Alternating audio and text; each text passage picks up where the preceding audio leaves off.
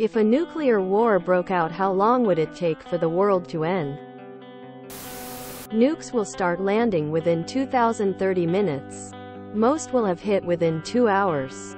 But unlike what most people expect, the vast majority of people will not be dead in 2 hours. If you're not in an immediate detonation zone, you will likely survive. Most relatively unharmed if they took cover. Some burned severely if their skin was in direct view of the nukes when they go off nearby.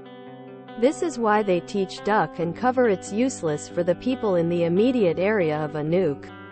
But that's not most people. After the nukes go off, the immediate danger is going to be firestorms. Houses far enough from the nukes to not collapse will still be set on fire by the flash of detonation. So lots will have to flee their home and look for shelter while nukes may still be falling in their area. In the hours after that, radioactive fallout will begin to descend and you will want to be in some kind of shelter such as a basement at this point and remain there for a couple weeks at least. The more you're forced outside, the worse your radiation sickness will be. The amount of fallout and time frame will vary greatly by location, so you would want to have a radio to listen for specifics on your area. After this period, many will have died. Most from horrific burns, as there will be no medical resources to treat that many people. Radiation sickness will begin to set in from the fallout. Those deaths will take a while, but still many will survive that as well, with just increased cancer risk.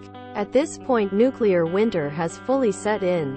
Their sky will be hazy from all the soot from the fires in the atmosphere. You won't see the sun anymore. Temps will drop to very bad winter conditions in most places.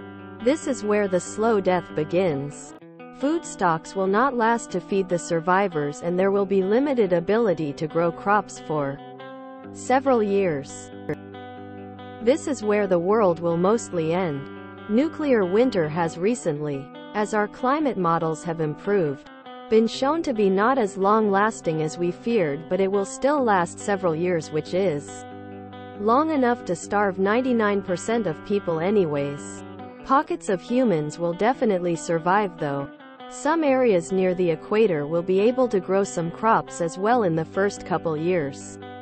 Eventually the Earth will return to normal and new civilization will spring up. Too many unknowns to speculate at that point. Definitely not talking Stone Age people though. How do you define the end of the world? It's possible for 90% of us to survive and still have a societal collapse. About 7.59 billion years. But seriously, a full-scale nuclear war would kill a significant percentage of the world's population. Either directly from the blast or fallout, or indirectly from the breakdown of the logistics stance. That keeps everyone alive, but pretty much only if everyone with nukes was deliberately trying to wipe out all human life. Would there even be a chance at reducing humanity to the point where it would be difficult to keep the species going? But a full-on destruction of modern society would be extremely difficult to recover from. The problem is that most of the easy energy sources are all used up, and we have to use the aforementioned logistical dance to extract usable energy sources from the Earth. For the most part, it can't be done by hand anymore. This lack of easy energy sources will make it extremely difficult to build back up the infrastructure needed to tap the existing energy sources. If deliberate action does end up destroying modern society entirely, humans are going to be stuck without high-density energy sources for a very, very long time. Probably longer than we were stuck without them in the first place. On the bright side, that would make it even harder to wipe out humanity, provided we made it past that initial slump. Depends on what you mean by world ending.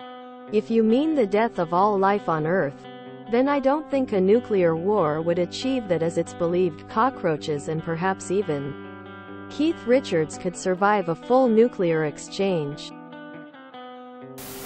Depends on definitions. What do you mean, the world ending?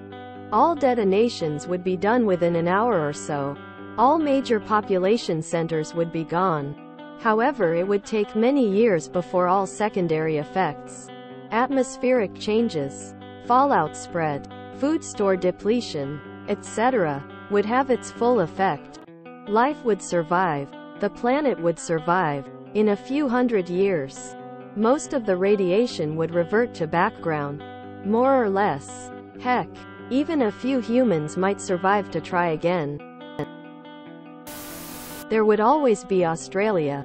If any nukes were aimed at Australia, they would end up in Austria because people can't tell the difference. Shall we play a game? The world won't be destroyed, even by our most destructive estimates. Not even 1/10 of the world's population would be killed. Hundreds of millions of people would die. And that's really bad, but not nearly enough to cause an immediate collapse.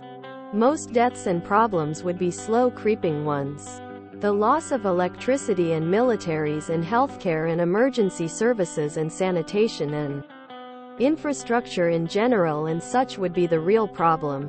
A lot more people would die, and society would look very different after. But it still wouldn't wipe out humanity. 15 minutes. A couple days for large cities. After that, much of rural towns and empty land would hopefully be left intact. This video is about this very thing. https://youtube.be/wmp3mbjsx20 C = AUCRGU7 JMUEQBVWB. Y'all think that the human species won't survive? I think even if the whole world gets nuke, human species would still survive. It'd be like a great reset. Think about all the humans that had ever lived and all the catastrophe and plagues that ever happened in human history. Well, we are all still here, aren't we? We still got all these buildings and everything else, proof of ancient great civilization. Just think about it. The Earth is older than your grandma's grandmas, and we still here on our devices posting and commenting on Reddit. Watch the film Threads. You'll cry. It's terrible. Earth won't end. The age of humans is just very likely to end. Knock yourself out and have a go yourself for $25. https://nuclearwarsimulator.com https://store.steampowered.com/1603940/nuclear-war-simulator. The world wouldn't end. Fuck. Probably depends what countries are involved. Assuming all, or at least all, are protecting themselves. Likely days. Shit would get ducked after the first strike though. As far as Fallout 4 says, 3 hours. It wouldn't. There is a movie called Threads you should watch about the realistic aftermath of a nuclear war. It's horrifying. And it's free on YouTube. https://vb32oyas99m C = x-GWBWUYW 4 meters 8 days. It'd probably be a tit-for-tat exchange. Neither side would launch massive volleys at once. Even after going nuclear, they'd want to leave some iota of wiggle room to pull back. So after Washington, NYC, Beijing and Tianjin are smoldering, the rat of the country can still decide whether it's worth pulling back or just rage quit. If you enjoyed this video, please check out our playlists full of similar content. Epicaricast is like doom scrolling for your ears. Please like, share, and subscribe.